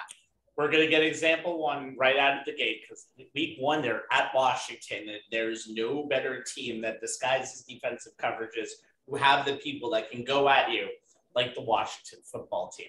All right. So the AFC South is usually the most boring division out of all of them in the NFL, and this year is kind of no different. I mean, the Jaguars do have Trevor Lawrence. Trevor Lawrence is going to be a generational quarterback, but he's in the wrong system and he's playing for the wrong coach. I think the only reason we're going to be interested in Urban Meyer this year is how bad of a coach he is. He's basically ruined players' morale by keeping one of his friends on the team for longer than they should have. He's basically almost cost himself a lot of money from the NFLPA by saying vaccinations had something to do with the cuts. He's a guy who wants to run a college program with an NFL team. Can't work. Nope. The Houston Texans have Deshaun Watson on their staff, and guess who their starting quarterback is on Sunday? The man who Anthony just referred to is the guy who got stuck with the needle last year to make Justin Herbert the starter, Tyrod Taylor. And those two teams play each other on Sunday, and somebody has to go 1-0. And I don't think there's too many wins coming out of that group this year. The Titans are boring, but the Titans are very, very good. They have Derrick Henry, who can give you the thunder, and then all of a sudden, A.J. Brown and Julio Jones. What better of a 1-2 combination do you have if they're both healthy? It's one of the best wide receiving cores out there. And Ryan Tannehill, his second act is probably one of the better second acts we've seen in a long time in sports. However, the Colts make this division very, very interesting in many, many, many ways. They have a really good defense, although they've lost some people over this preseason. They've had some good moves out there, but I think the one thing that I'm very, very interested in is to see what happens with Carson Wentz. There is so much about the Carson Wentz-Frank Reich relationship with Reich was the offensive coordinator for the Super Bowl winning run in Super Bowl 52. Obviously, Wentz only made it to week 14, but Wentz was an MVP candidate. Wentz was a guy who you could give a big contract to. And then he got injured, and then it's never really been the same for him. So I'm very curious to see what Wentz 4.0, I guess, since he's had so many reboots and injuries, happens to be this season. Because if he's terrible, you're bringing in Jacob Eason or Sam Ehlinger, and this team is a 4 to 5 win team, maybe 6, and the Titans will easily win this division. But if Wentz shows even a fraction of that MVP season, both teams could easily be 10 to 11 win teams, and we could have at least 2 teams, like we did last year, come out of this division in the playoffs. The Colts took a big-ass gamble getting Carson Wentz, although they got him for pretty much nothing. They got him for a second-round pick. But they don't have any real backup in that spot. So if Carson Wentz fails, the Colts are back to the drawing board in 2022. And this is an organization that's meant to win now with the roster that they have. Colts will be one of the most interesting teams in the NFL. I tell you, Rabbi, the team that interests me is the Titans. They've got all the talent in the world, and that offense returns, 3 of their big playmakers, and they added Julio. But what's going to be interesting for me is Arthur Smith, who was a wizard as a play caller and constantly, put both Tannehill and the rest of that offense in really good position to succeed. They promote Todd Downing, who's the TE coach last year, to be, an offensive coordinator. And it'll be interesting to see his first time calling plays in that offense. It's going to be interesting to see, if the way he calls a game, keeps things going, or if these guys take a step back, because this is a first year as an offensive coordinator. It's takes some getting used to. So I'm going to be watching to see what that happens, because Arthur Smith and Ryan Tannehill had such a great connection last year, and it showed up in the results on the field. So I'll be interested to see if there's any backsliding. Well, let's see. The Titans seemingly have a ceiling. Can that ceiling be raised is really the question that we're asking. Yep. Okay, gents. So Tom Brady went into his pinky in the brain mode, woke up and decided once again to do the same thing he always does, take over the world, though this time he did it in the NFC. The Bucs are the defending NFC and, of course, Super Bowl champions. God, 7 rings for Tom Brady. He won it. He got it. All right. We're going to go division by division again. And Joe, we talked a little bit about that football team from Washington before. Let's talk about them again now. Yeah, I think they're the most intriguing group because, as has been pointed out to me before, they have the best defensive line in football. without a doubt. I don't think, when you have 4 number 1 picks across the front, you're going to be pretty good. They've shored up some more of that defense in the offseason. They've got a couple of young guys. The biggest question on this whole team is you still left yourself, after the failure of Dwayne Haskins, and, that usually sets your team back a while. And here's the dilemma that you have in Washington is if Fitzpatrick goes in and does his usual 6 fantastic wins, 6 horrible losses. Yeah. The other 5 games will be left to a flip of a coin. Let's say you win 8 games this year, and now you're picking 14th next year. Well, you're still not going to get a quarterback, and you're not going to be able to get the guy that you're playing for. They almost would have been better off again last year not winning 6 games and getting into the playoffs and getting to that point where you didn't have a quarterback to pick. So going with Fitzpatrick is about the only, I don't think it was the only thing they could have done. We just talked about a couple of guys that were out there that you could have brought into your team to see if you could have gotten maybe 3 or 4 years out of somebody. Bringing in Fitzpatrick at his age and just knowing that there's a possibility of him getting hurt and you have nobody behind him makes this team very intriguing, because that's what you're going to look for each week. He's going to be the reason this team wins and loses games. And that's going to be kind of scary after a while, because they don't have a complete dominant defense. They only have the one half of it that's really good. That's going to win them some games. That's going to get them to some places. But I don't know. They don't have a big running back. Because the guy got hurt again last year. You don't have really great wide receivers. He's going to win some games for you because he is who he is. But I don't think he's going to be able to take them suddenly from 6 wins to 11 wins just on his own. Right. You're not bringing in. Again, you're not bringing in Carson Wentz, who, if he stayed healthy, he might be able to do that for you. You didn't bring in Teddy Bridgewater. You brought in Ryan Fitzpatrick, who he's fantastic, and he's going to work well with Ron Rivera. The problem is there are days when he's going to lose games for you horribly. Well, Joe, we talked about it before with the same thing with the Giants. The Redskins defense is so good that number 17 is all he has to do, except Fitzpatrick is not a game manager. He's never been a game manager. He's a guy who wants to go for 270 and 3 touchdowns or 270 and 5 interceptions. It's so the prediction, really no middle ground. The prediction I came up with today was there's going to be a game where he throws 4 or 5 touchdown passes and wins a game for you. And there's going to be a game where he throws 4 interceptions and he loses the game for you, even though the defense only gave up 21 points or 17. And if that only happens once for each scenario, I'll be surprised. Exactly. Right. So I think that's the thing. I think he's the 6 up, 6 down, flip a coin the other 5 guy, and I don't think that goes well for them. So. Playing in the NFC East, who knows? That might be the division where you need the 6 up, 6 down guy. Anthony. No. Kirk Cousins, Vikings.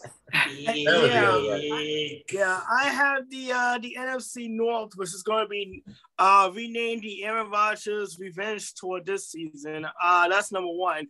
But the Minnesota Vikings. Hold on a second. How does an MVP get a revenge tour? Is really the one thing I need to know the answer to. Because Aaron Rodgers, and I don't think I think we've seen this offseason that Aaron Rodgers doesn't need much to get slighted.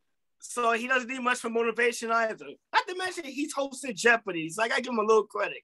Wasn't he going to get traded the week after the Super Bowl was over?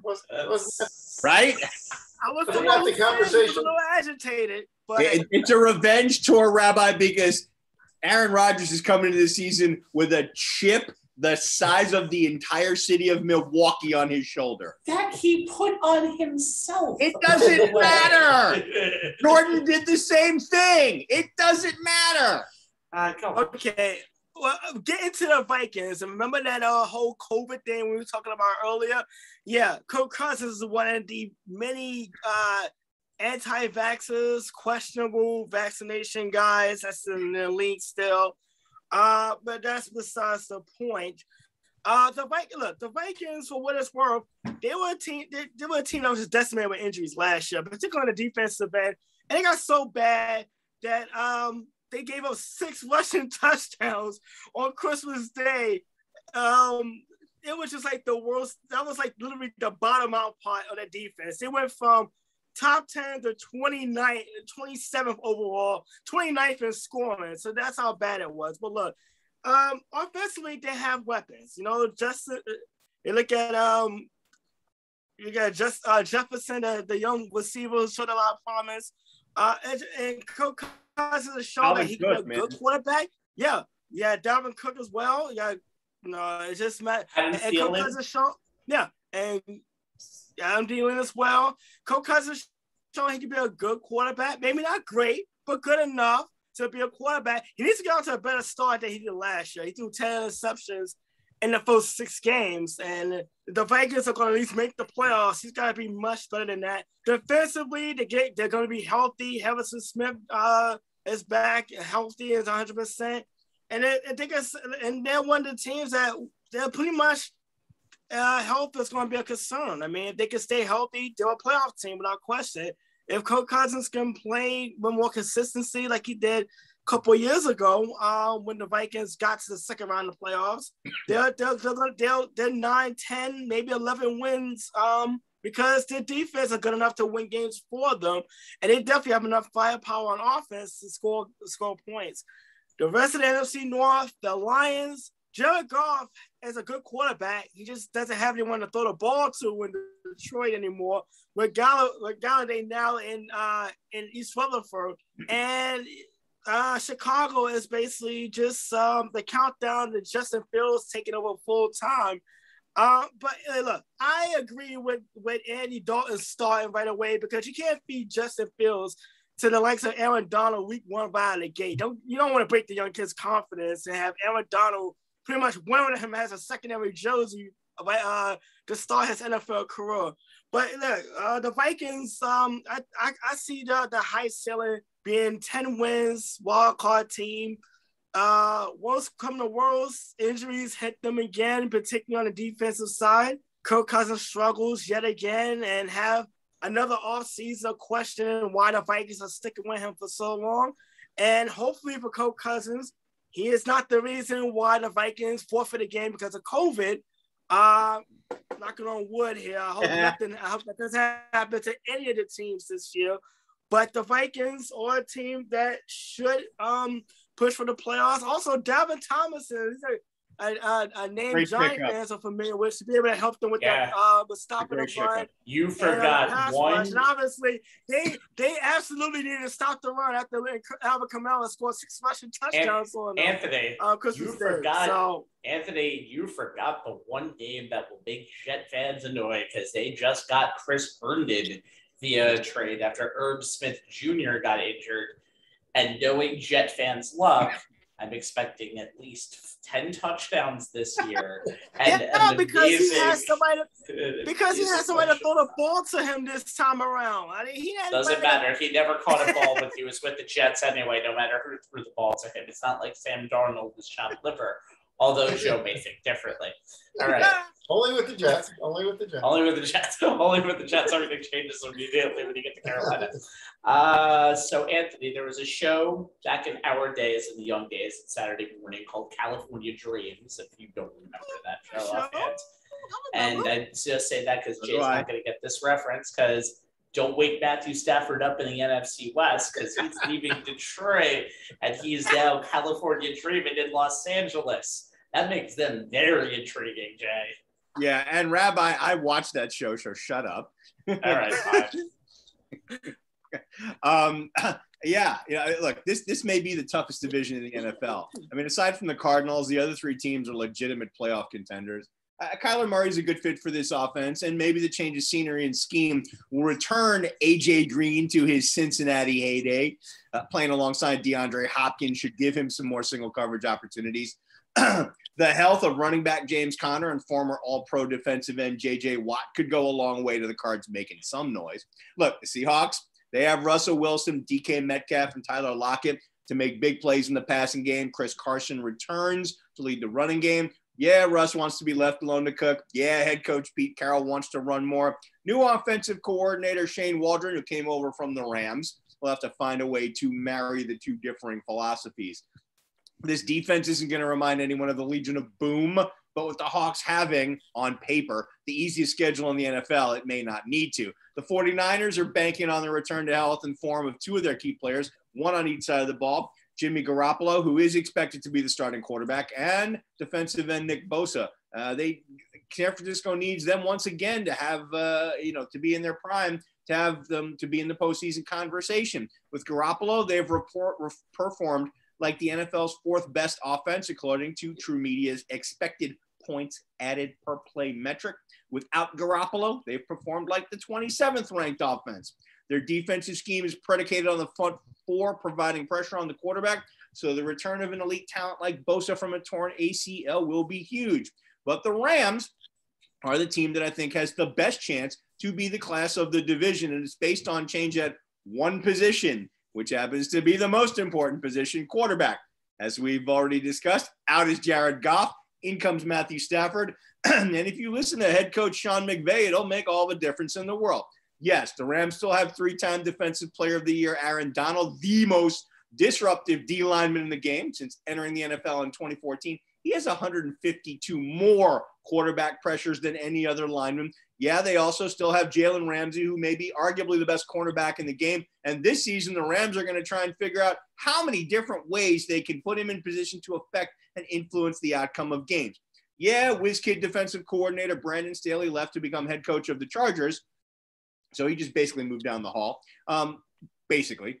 But his replacement, Raheem Morris, is keeping most of Staley's coverage dictates front, stop the pass first, two high shell, post-snap rotation scheme, which became the most dominant defense in the league over the course of the season, ranking number one in total defense, number one against explosive passing plays, passing yards, and yards allowed per pass attempt, and touchdowns, and number three against the run.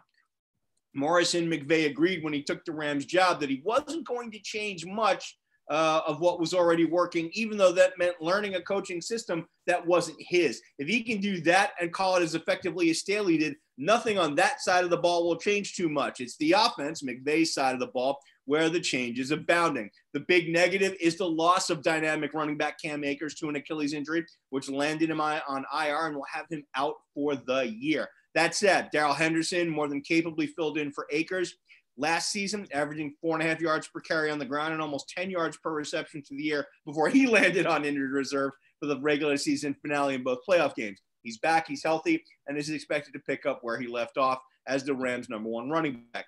Cooper Kupp and Robert Woods return as the starting wide receivers, and the addition of Deshaun Jackson gives McVay a guy who can still take the top off of defense when he's healthy. He's only played 8 games over the last 2 seasons, so when he's healthy is very much a problem. That's kind of a problem. But when he was on the field, he averaged 17.2 yards per catch.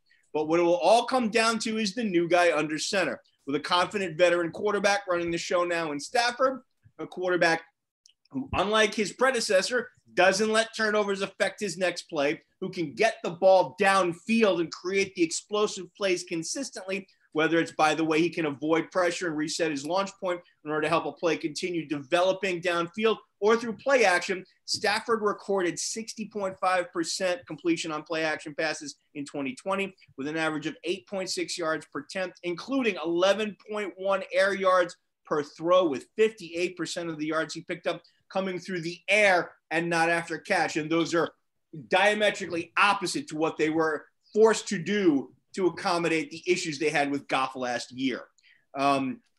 Excuse me. The Rams, as we know, consistently rank among the top 5 offenses in the NFL in their frequent use of play action. So with that alone, Stafford is a great fit. McVay is salivating at the prospect of being able to once again use his entire playbook and once again having one of the most dangerous offenses in the NFL.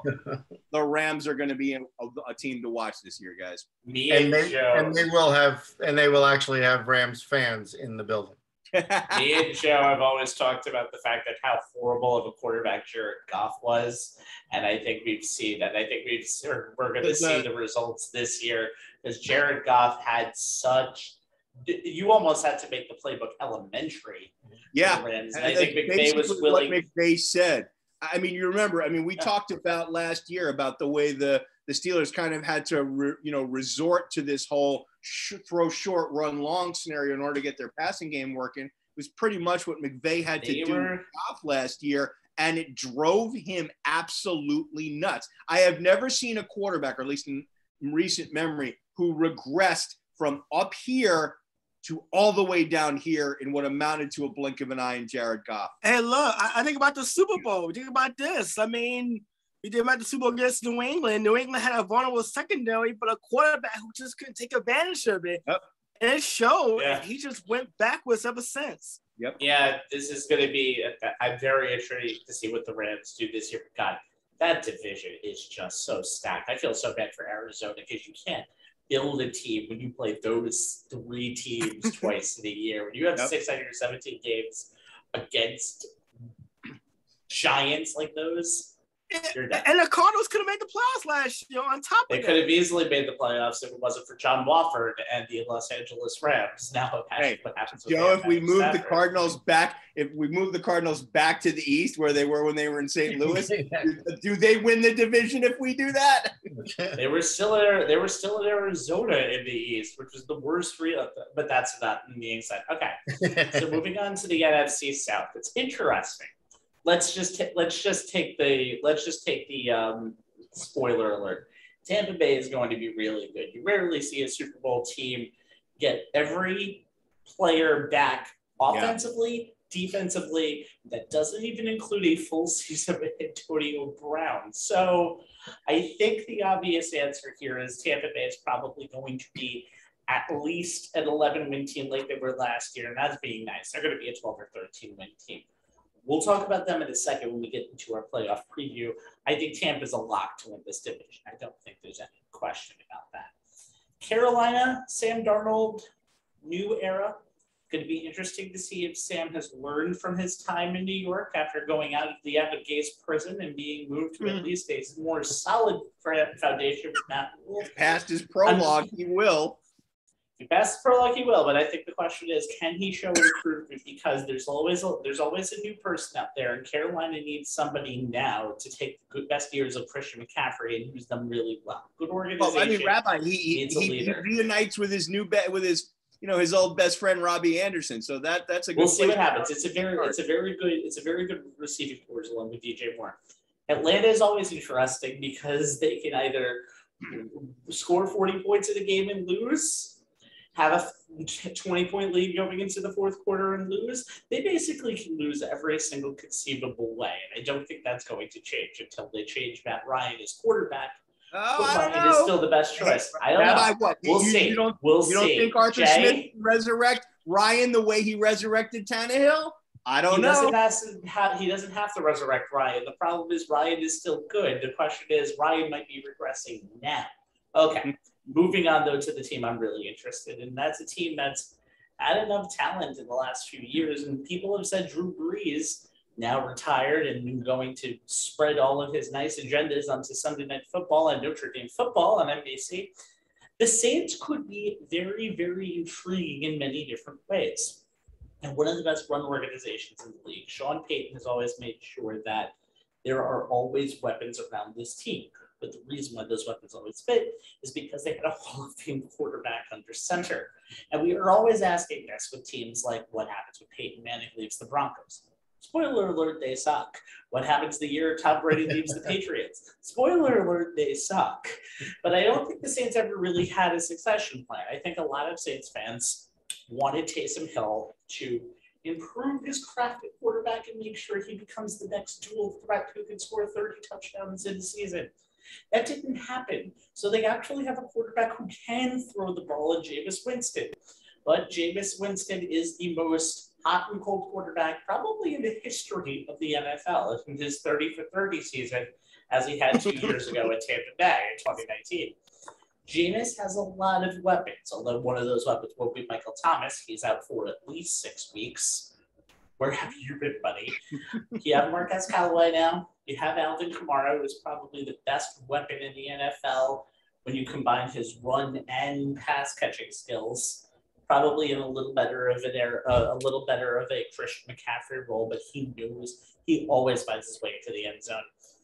You have a very, very interesting team. They're also not going to be able to play in their own state for at least a month. That's going to hurt them so bad because of the effects of Hurricane Ida. They're playing in freaking Jacksonville. Hey, on they've done it once before. They've done it once before, and that was the year when Brees started as a quarterback. They're not going to be displaced all season, and I'm very interested to see what the Saints do this year. This team could be 6-11 and getting ready for a whole new incarnation of this team, where this team can do what happened when Teddy Bridgewater took over for Drew Brees 2 years ago, and they were humming a beautiful tune.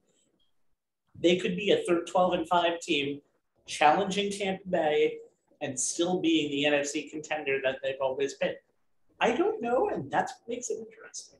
Hey, Rabbi, I tell you, if Jameis throws less than 1 interception per game, they have a shot because they do, because he has a great about arm. Him not shooting them in the foot. I mean, if he goes 30-30, they're doomed. If he goes 30-15, they're going to be dangerous in that division. And I think the point with them also is, I don't know how much of that offense he's going to be able to grasp because we all know what Sean Payton's like. The fact that Taysom Hill gave him such a run is because he knows that offense and he can run most of it. And I think that'll be interesting to see what happens with Jameis. Does he start out by throwing those 4 or 5 interceptions and you go, hey, guess what? We're going to run the ball and we're going to let this guy throw it 10 times. We're going to Tim Tebow this game. We're going to let him throw it 10 times and we're going to run it the rest of the time. And you do have Alvin Kamara and you got all those other guys. So, and I don't think, I agree with you, Jay, it happened with Katrina, but I don't think when they come back to the Superdome, because that wasn't the center of the storm and all that stuff. I don't think you're going to get that crazy, we're coming back, that unwinnable night for whoever the other team was that night that they went down there. I said that Atlanta, because of course every unwinnable game is Atlanta. No, I mean, it's not joke, but I mean, look, with fans in the stands and stadiums at full capacity, home field advantage is actually going to mean something. So, I mean, it may not have the same effect as it did because of the devastation that Katrina wrought, and the Saints were so heavily, a part of the resurrection of New Orleans. So it's not going to be the same on that level. But if you don't think I already said loud as hell when they finally can play. We play them week 4, and I already said to everybody, as long as we're not the first game back in New Orleans. Right. You don't want to be the first one. I'll go anywhere you want me to go. I don't want to be tough. It'll be right in October. That's in the wheelhouse. Hey, look, if you don't think the Saints and the Superdome home field advantage doesn't matter, just Google Steve Gleason, and that should tell you everything you need to know. Believe me, I don't need to Google it. I watched it and I called it before it happened. There's no way anybody was winning that game except the New Orleans. The most funny thing about this whole thing is the process that has happened to get that the Saints chose Jacksonville as their site for week 1, knowing that A, Aaron Rodgers is not a great quarterback in the state of Florida, and B, knowing that that's the best way that they can keep most of their tickets for this game, because they know they're going to lose tickets because the Packer fan base is the Packer fan base, but the Packers are trying to buy the tickets up anyway. It's a very nice little cat and mouse game that I don't think the Saints really wanted to play in week 1 of the season. But again, as we said, week 1 is the new week 3 of the preseason, which is why everything is so interesting going into a freaking 17-game season. Speaking of, it's the biggest season ever. Thank you, NFL tagline. Again, this is a season that won't end until February 13th, 2022. We have 21 weeks of consecutive Sunday football, 22 weeks, of consecutive Sunday football starting next Sunday. So It's time for Joe's favorite part of the show, predicting who's going to make the Super Bowl. Joe, give us a little spiel of why you either make a prediction or just give us a spiel of why you don't like predictions. I don't care, but it's always funny to ask you first. Who is going to make the Super Bowl? Yeah, so obviously the reason I hate this segment is we haven't seen anybody, so we don't know who's going to get her. This is like when they put out the strength of schedule before the draft and before free agency. You don't even know who's playing quarterback, but it's going to be a tough game because it's just going to be a tough game. I'll pick the matchup instead of who's going to win. No, we don't want you to pick it. We just want the matchup. Yeah. The matchup will be Anthony's Aaron Rodgers-led Green Bay Packers versus, I guess I have to go. I don't want to go Kansas City because I'll tell you, I'm more worried about their offensive line than I am about the Giants because they got 5 new guys. And that's not going to be an easy task, I think, even though their offense has been good, but they've been healthy for a long time. So I don't really want to pick Kansas City. That may sound strange. So I'm going to put Buffalo in there. I'm going to put Buffalo and Green Bay, 2 cold weather teams going to LA, going indoors to LA to play the Super Bowl. But 2 fan bases that will make that place go That'll crazy. make the place. By the way, 2 notes about that are very interesting. The stadium is extremely hot. They haven't quite figured out the whole air conditioning thing because it's built into the ground because of earthquakes and all that stuff. They had to actually build it into the ground, and because the planes go over. And if the chain crew, which I'm intimately involved with for the Rams, if the Rams make the Super Bowl, then the chain gang can't work the game. So they're all rooting for them to get to the NFC Championship game and lose, so they can work the chain gang on the Super Bowl. So it's a little bit of a weird. Interesting. I guess that means Tampa Bay's. That means Tampa Bay's. Yeah. So last year the Tampa chain crew wasn't allowed to work the game. Wow, interesting. So, all right, Anthony. You know what? And here's the thing. Next week, we're going to predict who hosts the Nickelodeon wildcard game because that's what I'm looking forward to this season more than anything, okay? I want to see someone get slimed for a touchdown. But, Joe, we're thinking the same thing because I had Green Bay come out of the NFC, and for the Buffalo Bills, they did everything last year except figure out the Kansas City Chiefs offense in 2 matchups. This year, I can literally picture them going into Arrowhead for the AFC Championship game and actually beating Patrick Mahomes and the Chiefs because that offensive line, we don't know what's going on and if they're going to be good enough to at least give Patrick Mahomes enough time where he's not running for dear life like he was in the Super Bowl just last February. So my matchup is the Bills and the Packers, and I feel like it'd be a great matchup too because we're going to have 2 of the better improv quarterbacks starting in this game. You got Aaron Rodgers and you have Josh Allen, who is notable for being able to improvise out of the pocket and give you 1 or 2 hurdles over a defender a game. So it would be really interesting to see, 2 very cold weather teams and 2 passionate fan base too. You have Packer fans who travel like these heads and Bills Mafia. Yeah, and you had the ever-loving Bills Mafia who put each other through tables. And by the way, they don't even heckle their opponents. They donate to charities. So they have the best of both worlds, just as far as 2 fan bases who are just very famous for very different reasons. So the takeaway from that is go to Vegas and root against and vote and bet against both those teams if Anthony and I picked them. Okay. All right. Pittsburgh and who, Jay? Pittsburgh and who? No. He never picked Pittsburgh. He never picked Pittsburgh. No. I got to tell you, the one year I picked the Steelers, it was the year they beat the Seahawks. And Nisa and I both picked them that same year, and both of us regret not going anywhere to lay down $100 on them. in the worst officiated game in the history of the NFL that caused replay to happen. You would know. Okay, AFC, for me, it's Kansas City. And look, it's really this simple. As long as the Chiefs have Andy Reid calling the plays and Patrick Mahomes executing them, the playmakers like running back Clyde Edwards-Helaire, wide receiver Tyreek Hill, and tight end Travis Kelce, it's pretty damn hard to bet against them. Yeah, they revamped their offensive line. They have 5 new starters. Veteran left tackle Orlando Brown Jr. and veteran left guard Joe Thuney are the big additions, protecting Mahomes' blind side.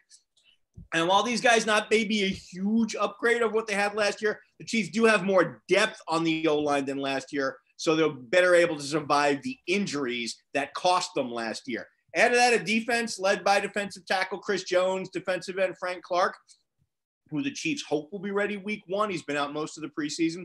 And strong safety Tyrann Mathieu, the Honey Badger. These guys play coordinator Steve Spagnuolo's scheme well enough. So, yeah, I'm taking the Chiefs to come out of the AFC. For the NFC, I'm going with the Rams for all the reasons I stated in the previous segment. I know Tampa Bay is returning all of their starters, and they should own the NFC South. And it is hard to bet against the Green Bay Packers with Aaron Rodgers. But even with a schedule that has them hosting the Bucs and going to Lambeau, as well as having to play 2 games each against the Niners, the Seahawks, and the Cardinals, I like the Rams coming out of the NFC, and it's all because Sean McVay finally has a legit quarterback to execute his offense. I have the same thing Jay does. I Get out of actually town. have the same thing Jay does. I think No way. So we have 2 of the same things. Yeah. So to Anthony and Joe's point about Buffalo, I'm stunned here. team. Rabbi, I am how stunned long here have too. you and I have been doing the show together? I don't think we've ever had the same pick. I agree. So let's talk about, I think that the Chiefs are the best team in the AFC, and it's not even a question. No one was on their league last year. Buffalo played them twice. Kansas City ran the ball like crazy against them the first time. Kansas City threw the ball like crazy against them the second time. Buffalo was a very, very good team, but unfortunately, Kansas City has the kryptonite to almost everything any team can bring defensively. They are the most, if Patrick Mahomes is healthy, and God forbid, any team can be healthy in any way, shape, or form, they're unbeatable. They haven't lost too many games with Patrick Mahomes under center. It is almost one of the biggest guarantees in sports. And this isn't like a Tom Brady situation when he will be great in postseason. Mahomes just doesn't lose. So you're thinking, even if he goes 13-3 this year, and they have home field advantage. 13-4, I forgot. I hate the 17th game. 14 and me both. They're going to, Kansas City is. I just think it's. I think the reason I discounted them also was I just think it's tough to get there 3 years in a row. I do think it's tough to get there 3 years in a row, but I think it's tougher. Something can happen along the way, and I'm not wishing bad on anybody. It doesn't. Bad bounces and strange things happen, but just remember. It's a long. If this happened, if they get there 3 years in a row, they'll follow the Patriots who got there 3 years in a row from 51 to 53. So it's not like it's impossible. No. That's why I'm thinking that's why I'm thinking the Chiefs are going to win again. And here's why I like the Rams. It is such a cacophony of teams in the NFC that can make the Super Bowl. Mm-hmm. I never believed in Green Bay because I think there's just way too much against this team in the postseason. And with Aaron Rodgers carrying the weight of the world on his shoulders, guess what? That world usually collapses on him in the postseason. He's 1-4 in NFC championship games for a reason, guys. And that's kind of one of the reasons why I don't trust him. I'm happy about that. And look, if you're engaged with Shailene Woodley, that's the heck of a world to collapse on you. It is a world to collapse, but I'm saying his playoff world is not a great world. No, you're right. I think the Bucs are too obvious, and I think people don't realize that team had a lot of flaws going into the postseason last year. So they had a very good run, but they had a lot of matchups go their way. I'm not saying they're not a 12 or 13 win team, 12-5 or 13-4, but I do think come postseason, there are teams that can match up with Tampa Bay. One of those was the Rams, but I'll get to them in a second. I picked Seattle last year and got bit in the ass, and I think Russell Wilson's not the same quarterback in December than he is in September, and there's just not a lot of that team defensively. Right. San Fran was a very close team I was going to pick here, but I don't like the fact that Trey Lance is going to be a specter on this team the entire season. And even if Garoppolo plays to his biggest potential, which he can't, he's still a pretty damn good quarterback, by the way. Top 10 to 15 when he's healthy. Yeah. There's going to be like, where's Trey Lance going to be in this package? So I like San Francisco, but I think San Francisco may end up being in the NFC Championship game with the Los Angeles Rams. But the Rams last year with Jared Goff made the freaking final 8.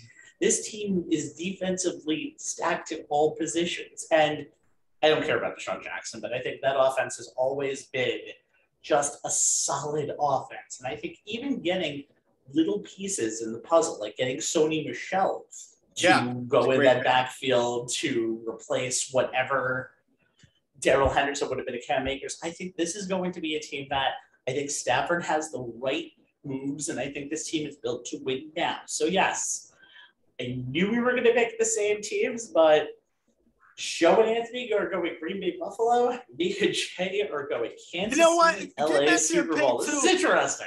Yeah, and get back to your pick. Wouldn't it suck for the Kansas City Chiefs to have to play another team in the Super Bowl in their backyard for the second year in a row? Yep. I don't think it really helped Tampa Bay last year, and I think because it was only a 25,000 seat stadium, it was that offensive line that killed Kansas City last year. But it'll be very interesting to see. Football is back, gentlemen, in less than 72 hours. Get excited. Let's go. Woo! Thank you, Mr. Joe Tufaro, for joining us always. You can see him on the field, as a ref, on the field befriending chain gangs in Los Angeles that may or may not be working Super Bowl 56.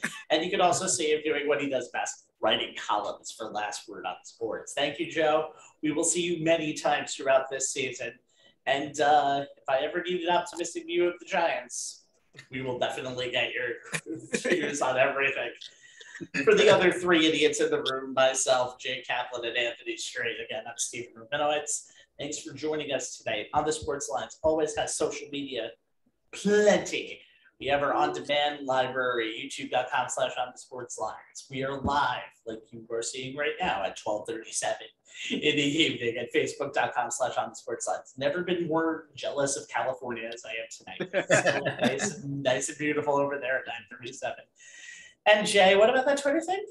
At ONTH Sports Lines is our Twitter handle, where links to our shows go, along with other interesting sports-related tidbits that we think you should read or be made aware of. Back in the saddle next week on Wednesday or Thursday, but we'll see you then as we have some baseball. I promise. We have baseball. Rabbi, Thursday's Yom Kippur. It's got to be Wednesday. Oh, wow. Okay. Well, technically, we could do it Wednesday down and we'd be fine. Good. Wednesday it is. Anyway, guys, enjoy yourselves. It is a beautiful NFL week. We'll see you back next week on the Sports Lines. Good night. Night, everybody. Thanks, Joe. Good night, everyone.